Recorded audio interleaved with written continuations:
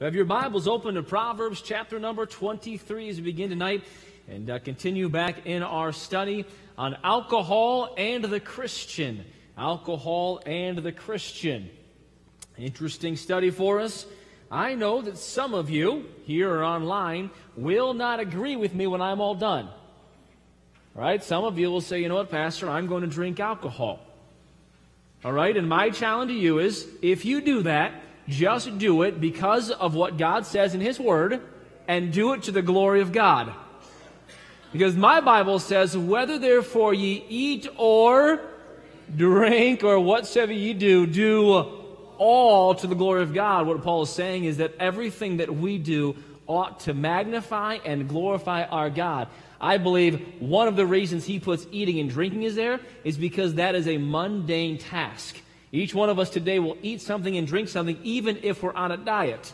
All right? And so even in the mundane tasks, those ought to glorify God, our God in heaven. So if you completely disagree with me, we're all said and done, that's fine. Just do it because God told you to, and do it to His honor and to His glory. I believe you'll be hard-pressed to do that. But we're going to look at God's Word again as we open up this concept. There is a lot of debate out there. A lot of debate out there. And like I mentioned, I've looked at, in the process, different blogs, different things, and boy, people are all over the sun. I recently heard a message on this topic. And some of the truths were excellent truths from God's Word, truths that I will present. But the spirit of what I heard was not like I'm trying to portray through this time. Statements like this, anybody can see what I'm trying to tell you. If you don't see this, you're an idiot. Right, honey? My wife was with me. You're an idiot. Now, that's not helpful, is it now? That's not helpful. All right? So if it takes, as you look through, it takes a little while to get to it, I don't think you're an idiot. I don't think you're a fool. I want to bring God's Word, and I hope in all of this, in all of these studies, that you go to God's Word, and you say, God, show me from your Word. All right, not just because Pastor said so, but because your Word says it. And get in God's Word and study it and look at it. Most people do not study God's Word.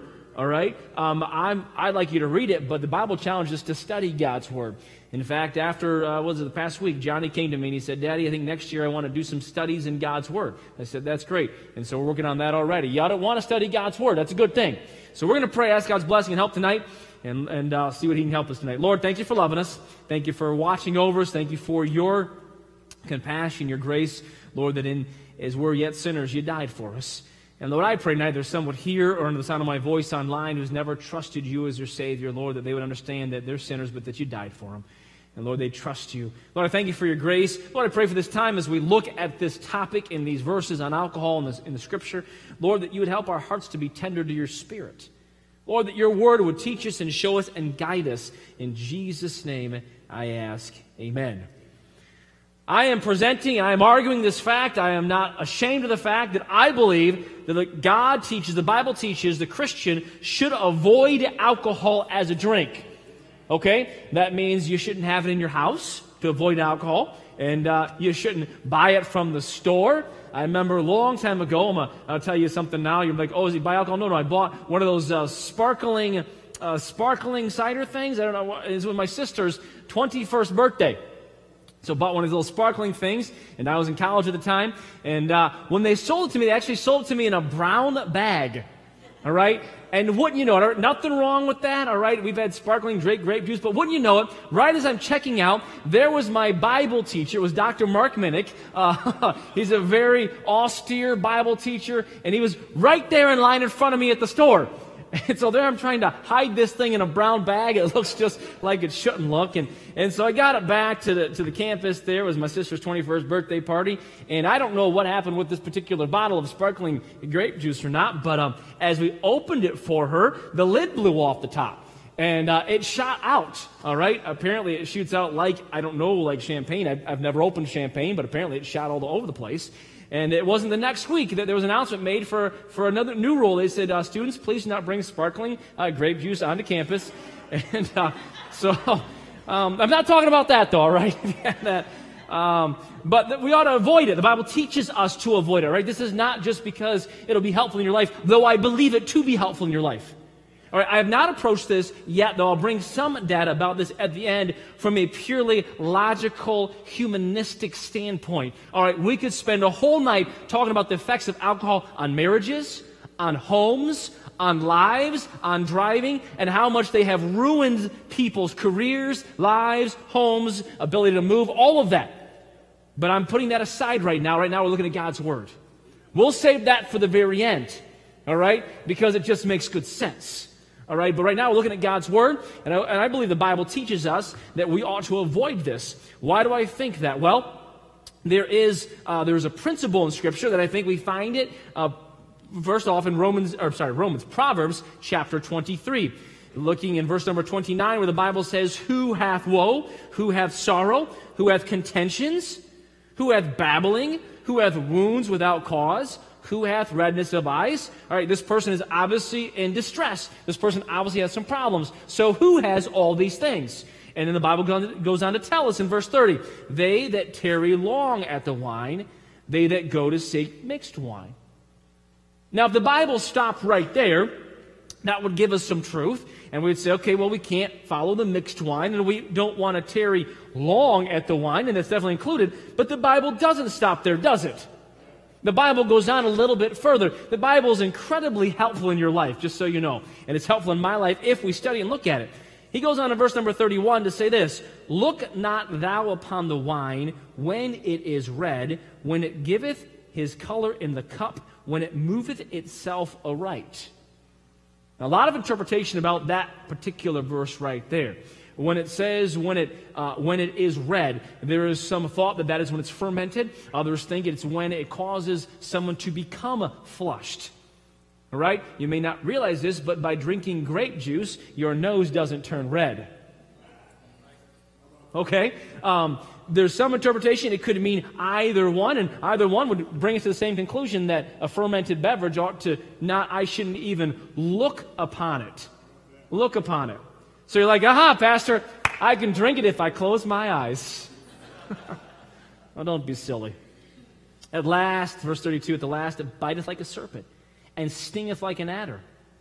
He goes on to describe what is the effect of this, which brings us to the conclusion that he's obviously talking about a fermented beverage because of the effects of it. Thine eyes shall behold strange women, and thine heart shall utter perverse things.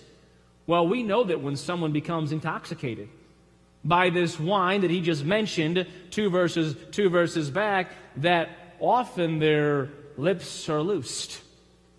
Right? One of the side effects of someone who is drunk, they say things they shouldn't say.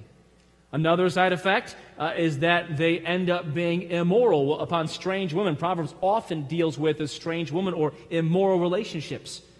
And often, or when someone becomes drunk, their morals are lowered. Right? Their inhibitions are removed. So obviously this is talking about some type of fermented beverage. Yea, thou shalt be as he that lieth down in the midst of the sea, or as he that lieth upon the top of a mast. So their movement is now hindered. Why do you think the police officer asks you, walk this straight line? Right? The Bible is describing what's happening, or as he that lieth upon the top of a mast. Isn't that interesting? You get kind of woozy. Like you got vertigo. But it's brought on by this beverage, the Bible calls wine here. In verse 35, they have stricken me, they shalt thou say, and I was not sick. They have beaten me, and I felt it not. When shall I awake? I will seek it yet again. So after all these things, after these woe and these contentions and these problems with immorality and problems with uttering all these things and feeling sick and having wounds without cause and feeling beat up and all this, then it's addictive. Now, it doesn't take a rocket scientist really to kind of figure out what this is referring to, right? It says wine and mixed wine or mixed drink there. So the Bible teaches us to avoid it. We're going to kind of catch up again where we're at. There's the principle of this. So the principle is we're to avoid it. Proverbs 23 verse 20, a few verses back from that same chapter, the Bible says, be not among wine bibbers, among riotous eaters of flesh. So I'm to avoid those who become drunk or who drink like that. I'm to avoid this. The Bible principle, the Scripture clearly communicates negativity. The Bible says in verse number 1 of Proverbs chapter 20, just a page back in my Bible, that wine is a mocker. Wine is a mocker, and strong drink is raging, and whosoever is deceived thereby is not wise. One of the major emphasis, one of the major points of Proverbs is for you and I to seek wisdom. It tells, Solomon comes out and says, my son, seek after wisdom. Seek after it like a hid treasure. And one of the major themes throughout Proverbs is wisdom and the act of seeking wisdom and following wisdom and the folly in ignoring wisdom. The fool is the opposite of a wise man in the book of Proverbs. And the fool, in many ways, is shown their destruction and shown what happens. And so we are taught to seek wisdom. And here, Solomon tells us that wine is a mocker, and if I'm deceived by wine, I will not be wise. How do I get deceived by wine? How does that happen? Is it, well, Pastor, you're deceived after you drink 4 bottles of it. Is that the point I'm deceived by it? Or could it be that I would be deceived in arguing for this? Could it be that I'd be deceived in thinking that this would be helpful to my life? Could it be that the deception comes not from the consumption, but from me believing that this consumption is going to benefit me? Why do people drink wine? I looked at today countries, the highest ones that export wine and the highest intake of wine. U.S. is not far off the top of the list. There are a couple of European countries ahead of us, just in case you're wondering, but we're not far off the top of that list. Could it be that as Christians, when we begin to argue for this, that we are going down that path of deception? Deception. And Christians argue for this. Well, Jesus never taught that we shouldn't drink it. He just says we should drink it in moderation. So drink as much as you want, just don't get drunk. That's a very fine line, is it not? Maybe someone could say that they could potentially be playing with fire, potentially, right? Could it not be said that quite possibly they could be on the road to deception? And Proverbs says, if you're deceived by it, you're not wise. God says, don't miss this. Christians are to avoid drunkenness. Turn to Romans chapter number 13, if you would, please. Romans 13. So we kind of walk through these principles just to recap and then move ahead a little bit. Romans chapter 13, the Bible says, let us walk honestly as in the day. So kind of like a daytime activity, not in rioting and drunkenness, not in chambering and wantonness, not in strife and envying. In Galatians, you don't have to turn there, Galatians 5:21, where Paul says, envying, murders, drunkenness, revelings, and such like, of the which I tell you before, as I have also told you in time past, that they which do such things shall not inherit the kingdom of God. You see, Christians are to avoid this act of drunkenness. Beyond that, Habakkuk 2:15 says this, woe unto him that giveth his neighbor drink, that puttest thy bottle to him, and makest him drunken also, that thou mayest look on their nakedness. There is an avoidance for my neighbor. And then in Proverbs 21, verse 17, the love of wine, he that loveth pleasure shall be a poor man. He that loveth wine and oil shall not be rich. So Proverbs has gone on beyond wisdom to say, listen, if you want to have an inheritance, if you want to be wealthy, you can't love wine. Interesting concept. I don't know that I would have, if I was writing this, tied those two concepts together, but the Lord did. And he said, listen, so I think it's not hard to see from these passages that the Scripture communicates negativity about wine. Can we see that at least? Can we start there at least? Now, not going to the positive, but just the negativity. I want to go past that because the Scripture clearly communicates negative examples of wine in Scripture. If you would turn to 1 Samuel chapter number 1. 1 Samuel chapter number 1. And we'll be in the Scripture. We're going to be going to passages. I would encourage you to turn there. I want you to see what God's Word is saying, all right, not just what, as I read it, but I'd like you to see it. So 1 Samuel chapter number 1. Of course, the book of Samuel is named after the prophet Samuel. Chapter 1 is the beginning of Samuel. And Samuel has a mother named Hannah, who is not a mother yet at this time. All right, Hannah is barren. Hannah can't bear any children, and she is distraught. All right, and she is praying, and she's gone to the temple. She has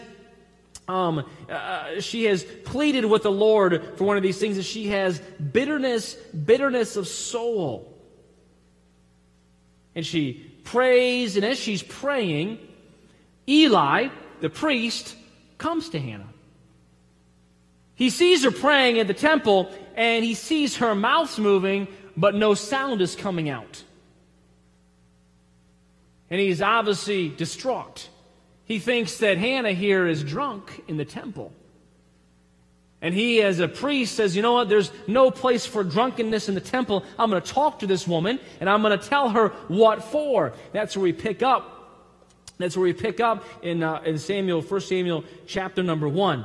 Verse number 13, now Hannah, she spake in her heart, only her lips moved, but her voice was not heard. Therefore Eli thought she had been drunken. And Eli said unto her, how long wilt thou be drunken? Put away thy, help me, wine from thee. How much was she supposed to put away? Somebody help me here. How much? He didn't say, put away all the wine just to the point after it makes you drunk. Did he say that? Help me. No, he didn't say that. He said, put away thy wine from thee. So get away from it. Kind of like the expectation was, don't touch it again. Did you see that? All right, let's go on. All right, I'm not drawing any conclusions yet. Let's see what the Bible says, all right? And Hannah answered, verse 15, and said, no, my Lord, I am a woman of a sorrowful spirit. I have drunk neither wine nor strong drink. Now, we've not looked at strong drink much yet, but in the Bible, the strong drink always refers to an alcoholic beverage. All right, something that has been, according to the word usage, fortified. All right, this would be apparently some hard liquor. They would do some process. Apparently in the old days, I was not alive. I didn't see it. All right, and so she says, I haven't touched the strong drink, but I also haven't touched wine. But I have poured out my soul before the Lord. You see, the Scripture communicates a negative example because Hannah was accused of being intoxicated in the temple. This was not a good thing, right? Eli was saying, we got to put a stop to this. You're about to worship the Lord. You shouldn't be drunk. Just like probably you normally shouldn't show up to church drunk. Yeah, I mean, just on a side note. So Pastor Scott, you taking that down? Write that down for you? Okay, good. All right. But I find it interesting that Eli would tell her to put away her wine completely, and she claims, all right, claiming that wine could have intoxicated her, I haven't drunk any of it. I haven't touched the stuff, sir. I'm just sorrowful of spirit. Maybe, just maybe, that this thing that we call wine is not a good thing. Maybe it doesn't have a place in the house of God, and from Eli to the people of God, put it away. Don't bring it back. He didn't say, when you're done, when you leave. He said, put it away from you. Scripture communicates a negative example about wine. We'll go on a little bit further. Turn back to Genesis chapter number 9. Genesis chapter number 9.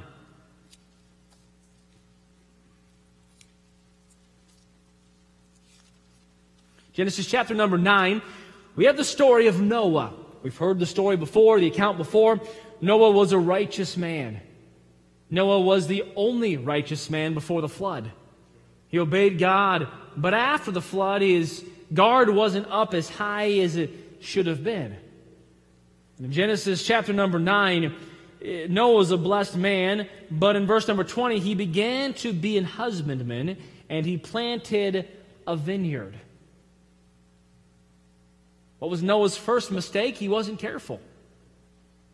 Nothing wrong with the vineyard. God brought grapes in this world, not me, not you.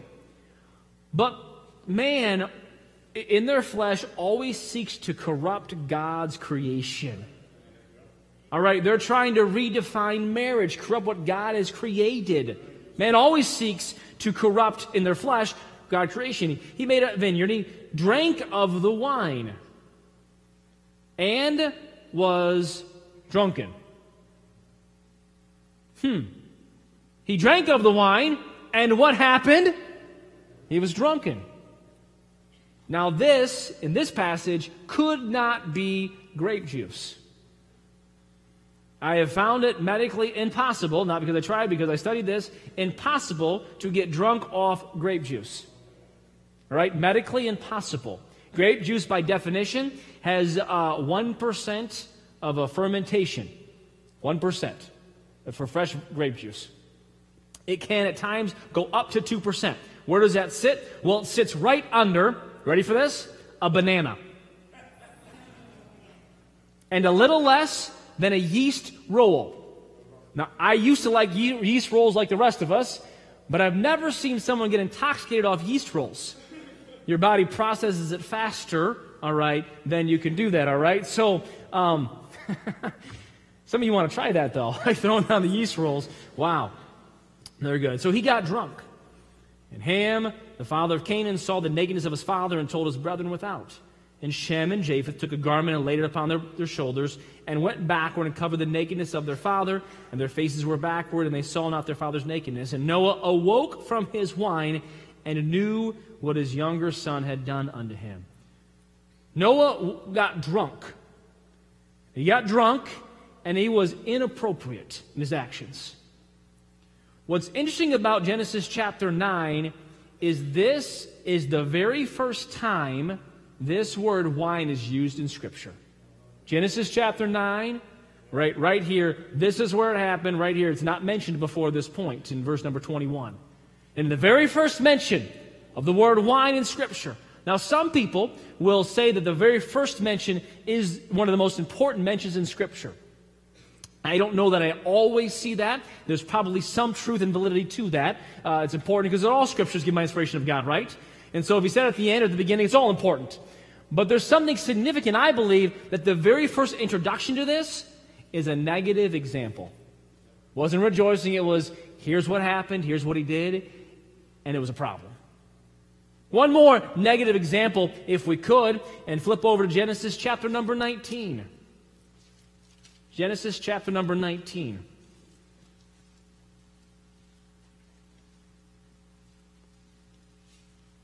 Terrible, sad example.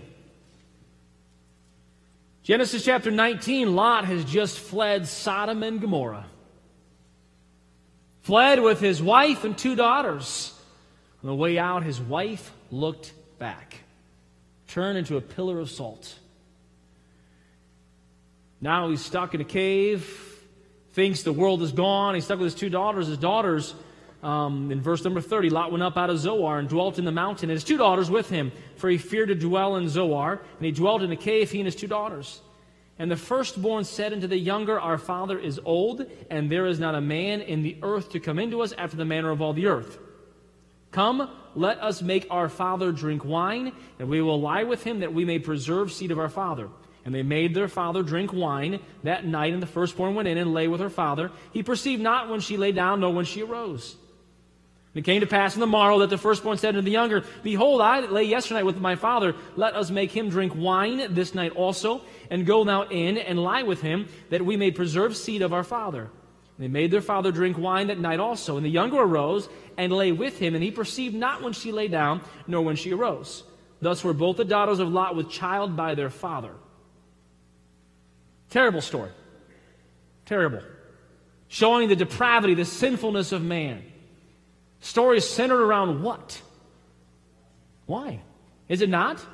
I mean, you see it, right? The daughters say, listen, we're all alone in this world. No one else is alive. Now, we know that's not true. The earth wasn't destroyed. But in their mind, Sodom and Gomorrah, fire and brimstone rained down from heaven. All right, a catastrophic event, a supernatural God orchestrated event. They thought this world was over. And mom now was pillar of salt. They said, oh, well, we better have children. The only way to do it is to make dad drink some wine. The sad thing is, they knew that they could have him drink wine. They knew that it wouldn't be a problem. In fact, they said, we'll do this, and tomorrow night you do this. All right? We know, Dad, he'll get stone cold drunk. Our plan will be flawless. And their plan succeeded because of wine. As I was studying some of these things, it is hard for me to now connect the dots with other Christians, okay, other pastors who will say, well, I enjoy throwing a cold one back. Studying Scripture, I'm like, do you not see the depravity? Do you not see the sinfulness that happens? Do you not see what God is trying to tell us? And then you think this is a great solution to relax at the end of a hard day? One more passage to look at, Daniel chapter number 1.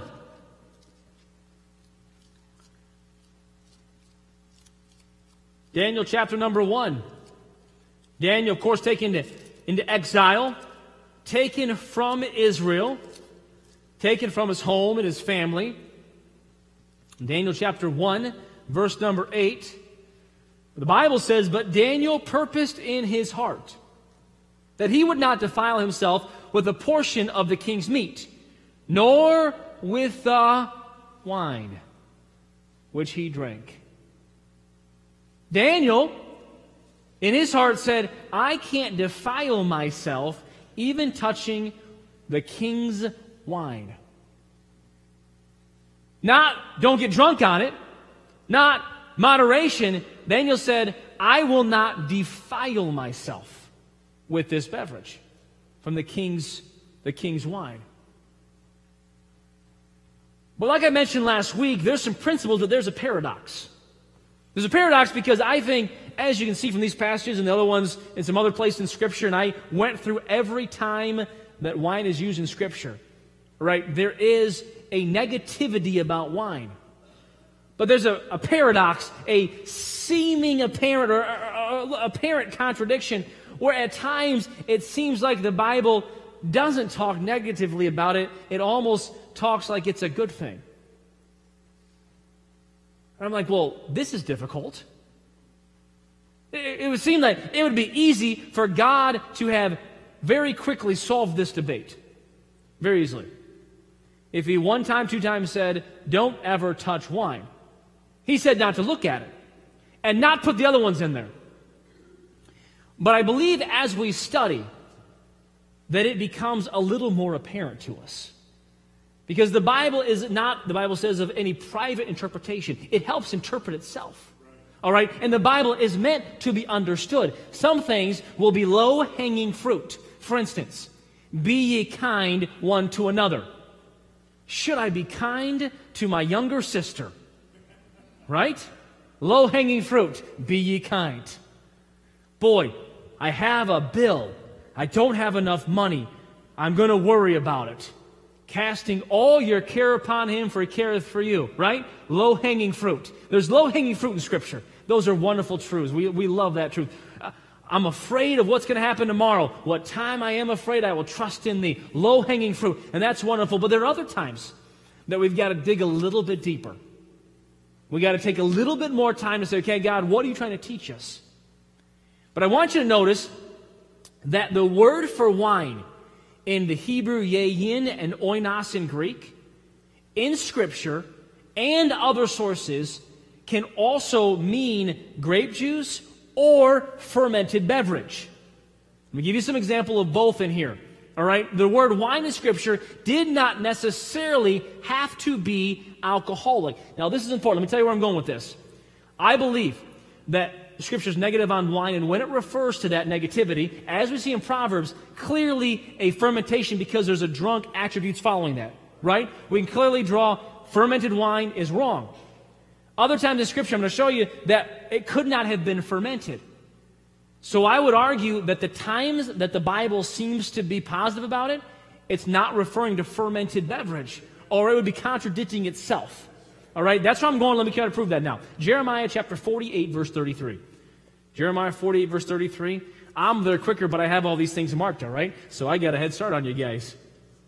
Jeremiah 48, verse 33. There's a prophecy going on. Jeremiah, he has been prophesying and telling what's going to happen. In verse 31, therefore will I howl for Moab, and I will cry out for all Moab. Mine heart shall mourn for the men of Keharis. O vine of Sibmah, I will weep for thee with the weeping of Jazer. Thy plants are gone over the sea. They reach even to the sea of Jazer. The spoiler is fallen upon the summer fruits and upon thy vintage. And joy and gladness is taken from the plentiful field and from the land of Moab. And I have caused wine to fail from the wine presses. None shall tread with shouting. Their shouting shall be no shouting. Here the word wine is used in the context of someone who is treading it right from a wine press. Do you know how they got grape juice? You know? They take grapes and they crush them in a wine press. Right? To make fermented wine, you let it sit for a while. If you take it right then, the Bible still calls it wine, all right, but it cannot be fermented at that time. See what I'm saying? All right, let me show you another passage. Isaiah chapter 16, verse 10. Isaiah 16, verse 10.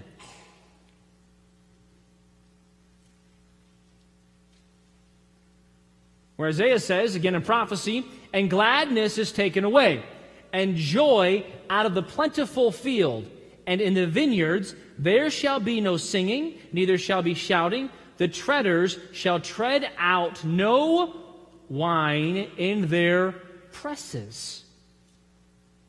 I have made their vintage shouting to cease. So he's saying out of their presses, wine cannot even come out at that moment. Proverbs chapter 3, verse 10 says this, so shall thy barns be filled with plenty, and thy presses shall burst out with new wine.